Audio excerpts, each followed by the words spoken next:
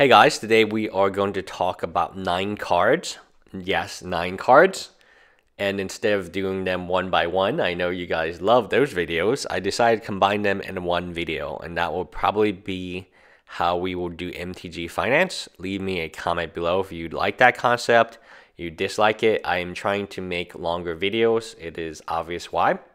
Because I think it's better for the viewers, and YouTube really likes longer videos. That's why everyone is making longer videos today. So let's start with Preacher. This is from the Dark, not a set that has a lot of high value cards, but it is a set that has some cards on the reserve list. So that's always interesting to keep track of. So Preacher is a rare on the reserve list, and it used to be about $5 until recently. It's not a terribly good card. You tap it, you gain control of an opponent's creature. I believe the opponent decides which creature to give you, and then you, as long as it remains tapped, you gain control of that creature. So kind of like a control magic effect for using a creature. So the next card we're going to look at is Living End. This one has gone up. It has gone up, down, up, down, up, down, but at the lowest point was $2. Definitely a card to keep track of and consider the decks that are, because it's not just the card, it's the entire deck, right? If the deck is hot, then all pieces of the deck will go up. And there's some pieces that are common, some pieces are uncommon, Street Wrath being probably the most notable one right now, that also increase when the deck has more play. So if it's tier 1 deck, not just this card, but the entire deck will go up in price. If it is not a tier 1 deck, or it's falls out of tier 2, then the entire deck's price will be much, much cheaper. So it's one of those, it reminds me of Ad Nauseam. Yes, it can be good if your opponents are completely not prepared for you with Graveyard Hate. But if you go bump into Graveyard Hate, it's pretty much okay, you won the game. It's a very fast deck. You're either going to win kind of slowly, or you're going to lose from Graveyard Hate. So the next card we will take a look at is also on the reserve list. And there used to be a joke. I played during this Legends, and there was a joke that this is a 2/2 first strike flying on the reserve list for 1 and double white. So when we have all these amazing creatures today, and we have all this amazing power level, like if we printed this today, people would laugh at it. But back in the day when Legend was around, having a 2/2 first strike flyer, the first strike being the key component here, just having a 2/2 flyer is what you got for 1 and double white. That was it. That's all you get. So having a 2/2 with first strike and costing the same, that was very, very powerful. So back in the day, this was considered one of the most powerful creatures. And in the old format, 93, 94, it is still considered one of the most powerful creatures. You can see it spiking and spiking and spiking just because the creature quality isn't what it is today. Honestly, if we printed this in Amonkhet, it would be a common, and no one would even blink twice at it. But in Legends, this was like the powerhouse. This was the go-to creature if you were White Weenie. This is a top level creature you had to play. Next, we see some Eldrazi cards go up. Eldrazi is a deck, and it is a deck in Modern.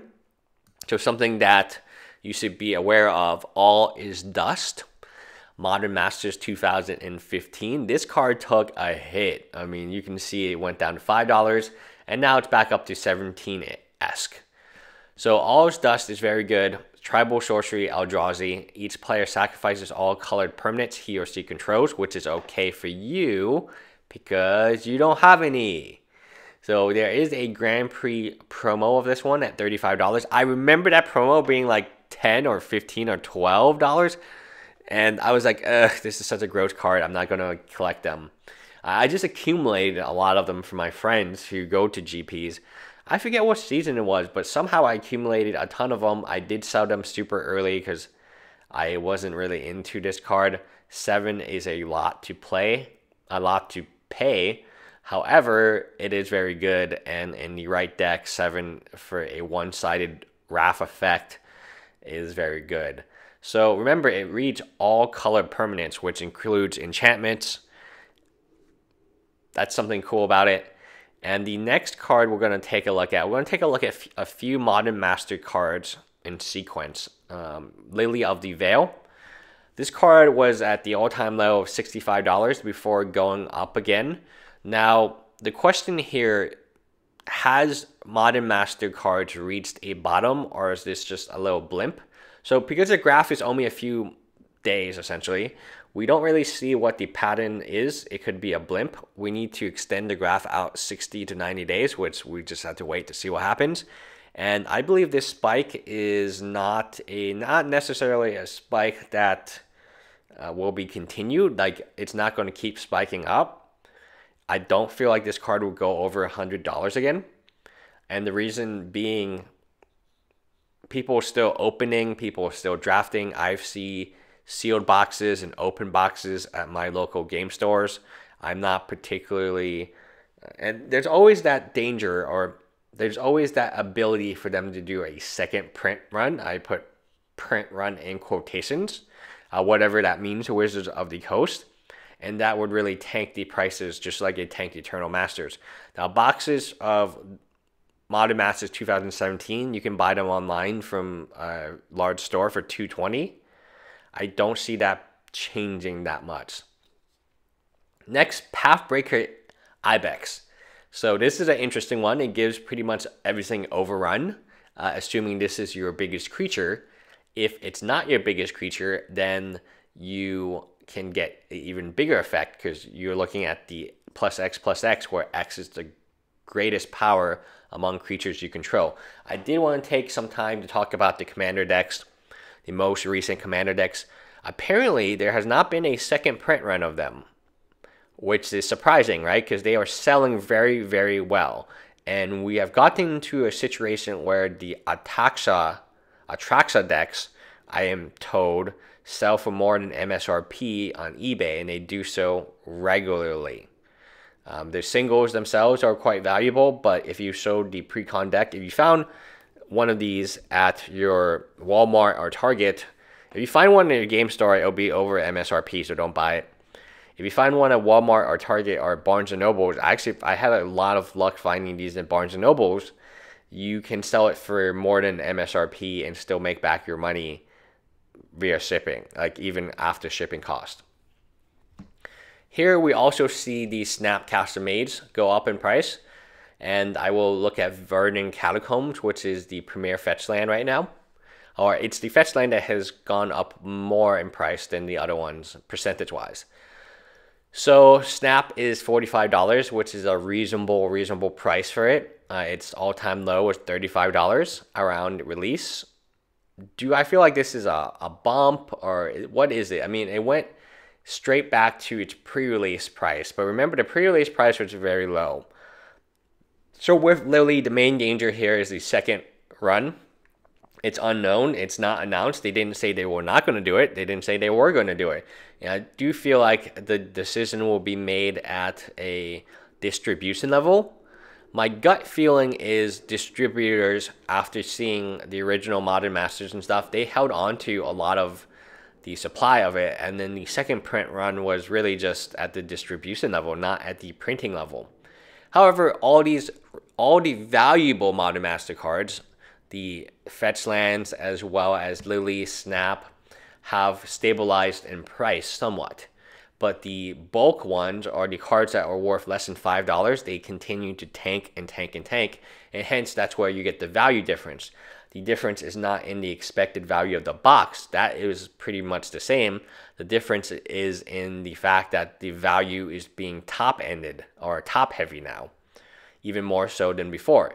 Verdant Catacombs, probably the most useful of the fetch lands right now due to Death Shadow. And I am interested in seeing where this one goes, because remember, it also had a reprint in a event deck. So when you talk about cards and supply and demand, the supply of this fetch land is higher than the other Zendikar fetch lands. It just is, because it has a second reprinting and a not a dual deck. What's it called? Like an FNM event deck. Oh, a event deck. I don't think we have those anymore. It has an additional printing in an event deck that the other ones do not. Yet it is the one with the most activity around it due to Death Shadow. So there you have a very good example of how demand, that this is higher supply, but there's even greater demand. Therefore, the price is going up more than the other fetch lands. Remember, the fetch lands are not at Mythic, right? So there will be a lot more of these out there than there will be of Snap or Lily. Something to keep in mind. Now, the last card we are going to talk about today is Eldrazi Tempo, and this is one of my favorite ones that you should have saw coming. Eldrazi is a very good deck, and you might be like, oh, well, I didn't see this coming, but what can we expect? Well, there's Eldrazi's in Oath of the Gatewatch that are exceedingly cheap, and Reality Smasher, the other one that costs free that replaces some Matter Reshaper, and of course, the best of them all, Thought Knot Seer, the one that removes a card from your opponent's hand. You know, there's a reason Vendilion Click is so good, and to pay one more for a huge body that can you cannot lightning bolt the body is very, very good. So this card went from $2 in 2012 all the way up to $15, and it was around $2 even in January of 2016. So definitely a very, very highly interesting card. And the Eldrazi's, I can tell you this, Eldrazi push levels, they are very good. The amount of power and the creature, the toughness, the power, the abilities, they're probably the best creatures I've seen in Magic so far. And I don't see them pushing the boundaries to make even better creatures. I just don't see that happening. So as a long-term speculation, most Eldrazi's will be very good, especially Reality Smasher, Matter Reshaper, and Thought Knot Seer. They're going to be very, very good long-term wise. Anyway, let me know if you have any questions and leave me a comment below. Bye, guys.